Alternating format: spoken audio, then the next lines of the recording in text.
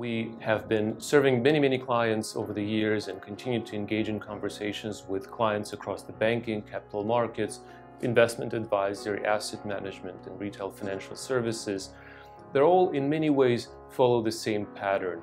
They are looking for better deployment of technologies that have been announced at the world stage for some time now, such as cloud, artificial intelligence, machine learning, blockchain and distributed ledger, and everyone is looking for the right applications, the right ways to deploy these. And what is making the job of Chief Operating Officers, Chief Technology Officers particularly difficult looking forward is this need to find the right middle ground. And the truth is, for every financial services organization, that middle ground is in their own special way. There's no universal truth that applies equally to everyone.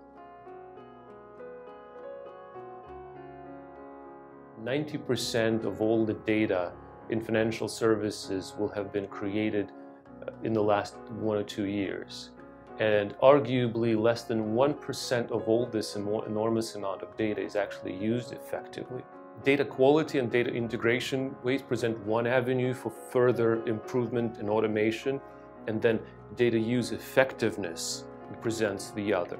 Much of the effort is spent today on fixing data once it already gets there, and much of that effort is wasted. In some ways it's hopeless effort. I think firms will be well advised to get back to the roots and do better planning up front.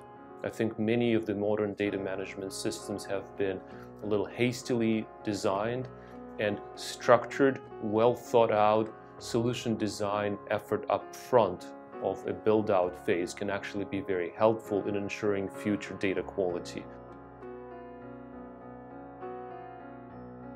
The industry had long assumed that it can hire and retain the best technology minds to be able to work on the most wonderful technology systems and be most productive.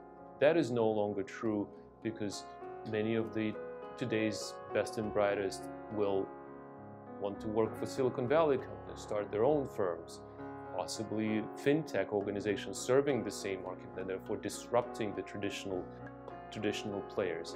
Tools that are born out of the consumer market, again, artificial intelligence, natural language processing, will find their way into some of the core capital markets processes faster than ever before. So new technologies, particularly from the AI family, are going to be instrumental in helping firms jump through this next phase of automation that is so critical in making sure the entire industry is more effective.